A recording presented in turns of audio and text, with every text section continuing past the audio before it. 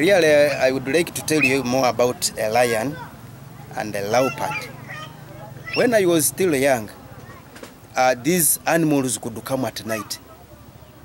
The roar of the lion can break even the calabash.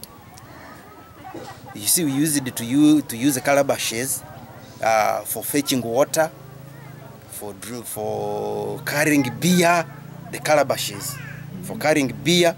But when a lion could roar around, then these pots and the calabashes could break. But we had no opportunity, we as younger people, to look at them.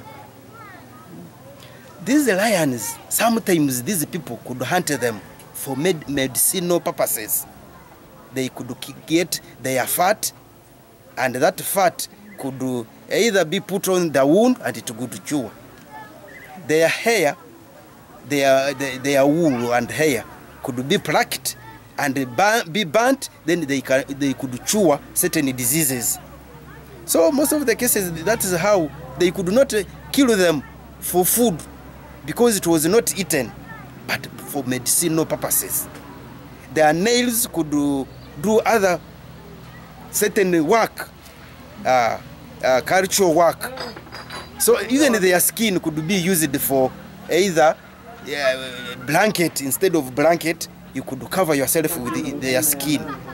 So the lion really has a lot of work, has a lot of values to us as Africans. But then now, as you came in and told us about the usefulness of these animals, how we can live by them.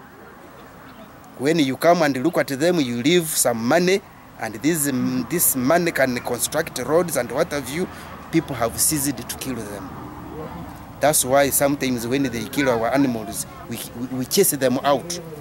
We have devised the means of chasing them out by lighting fire around. See, when you light fire around, they get threatened and go away. So we have come to live with them. So the lion is the king of the jungle. Thank you very much.